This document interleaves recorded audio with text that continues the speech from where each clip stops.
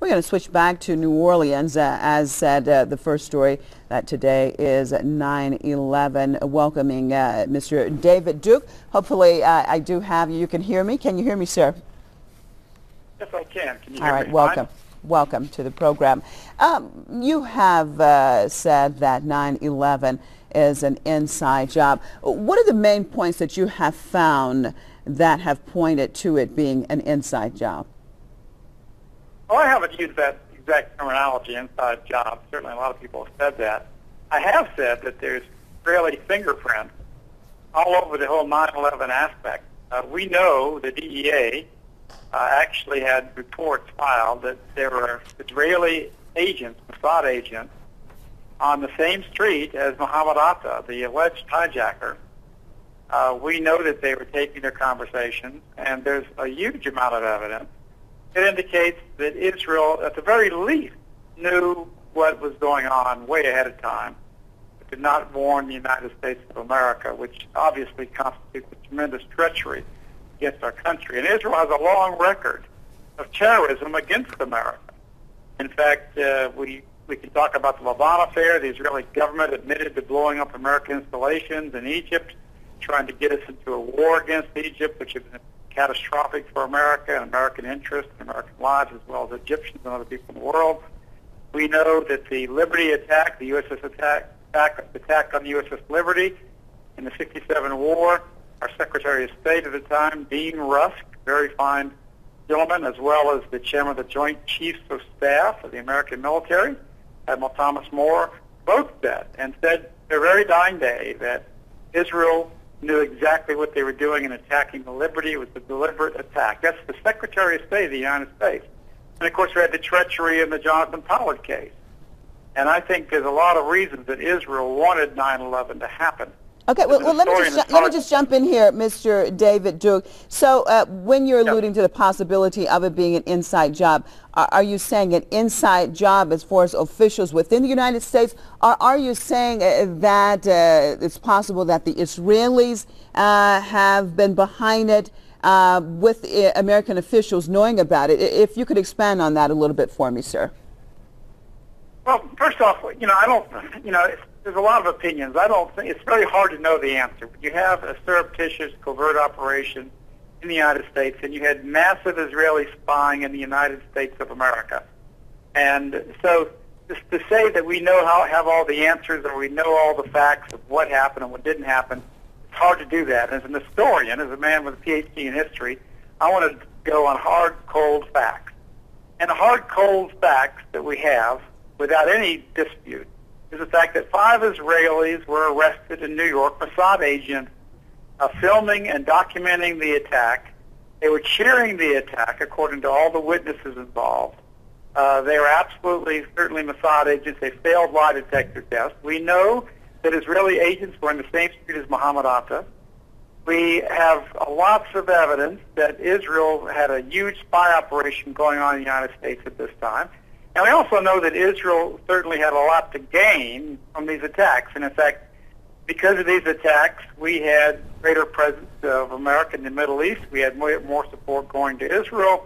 We had a clamp down of the opposition in this country to the Israeli policies.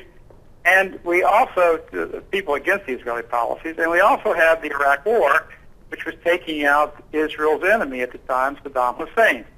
But this is an old story with Israel in this country. We also knew that Israel was possibly facing war crimes trials in Europe with Ariel Sharon at the time, and we had the United Nations pointing out that Israel was a racist state. So all these things were going on. 9/11 was the Israeli anecdote to that. And we don't have all the facts and figures of the direct involvement in the attack itself, but we do have lots of fingerprints of the Israelis all over the situation, covering it up, and also not informing America of this impending disaster. Well, now, Mr. Duke, of course, in any crime, the first thing that's looked at the crime is who benefited the most from this situation taking place. Do you feel that with the situation that happened on 9/11, that the Israelis benefited the most from what has happened? Or your take, please? Well, obviously they benefited tremendously from the attack. It really cut off the huge growing criticism of Israel. There were more and more nations that were recognizing the Palestinian state. Everything got short-circuited. And also, I'll tell you this, I believe this, that whoever did the attack, and there is evidence that there was certainly inside information by some people in government. There is certainly suggestions of that. There's a lot of that. There's a lot of questions about the fall of the buildings and so forth. But one thing's for certain. If it is as the government says, that these Arab terrorists came into the United States and flew these planes into the buildings and caused this tremendous carnage, this certainly would have been a direct result of the American policy in the Middle East, which has not only hurt the American people's interests, but really obviously hurt the whole world and hurt the people of the interest of those countries. America has earned hatred in these manners because of our support of the Zionist state. Israel was formed by terrorism, by murder, by mass murder, terrorizing and forcing the people out, ethnic cleansing of the Palestinians, not even letting people go back home after they've been kicked out of their homes and for many, many 2,000 years, thousands, hundreds of generations.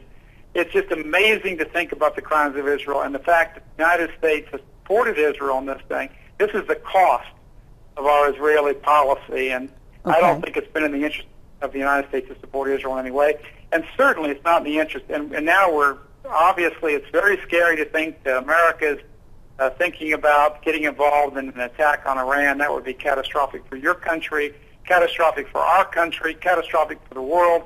It's only the Jewish extremists and the warmongers who want this kind of war. Okay, well, Mr. Duke, just about out of time. Last question: how has your country, how has the United States changed? How has 9/11 affected the United States itself?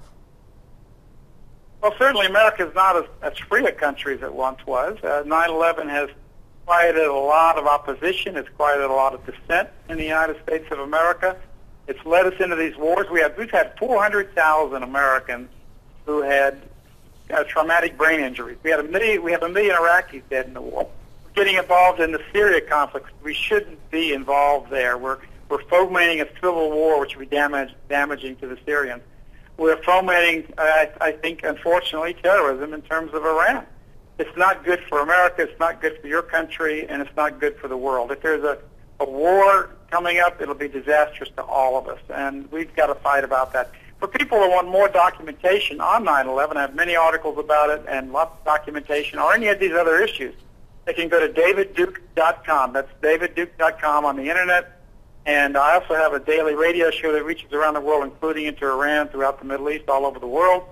And I have, of course, many videos available on these subjects, including, no war for Israel and Iran, which is a very important video. And I have videos, of course, on the whole war in Iraq and how the Zionists orchestrated and created this war, the media, the government, and international finance. All right. Well, thank you so much for being with us. We appreciate it. Member of the House of Representatives of Louisiana, Mr. David Duke. Well, remaining in the U.S. now, turning to the city of Chicago, where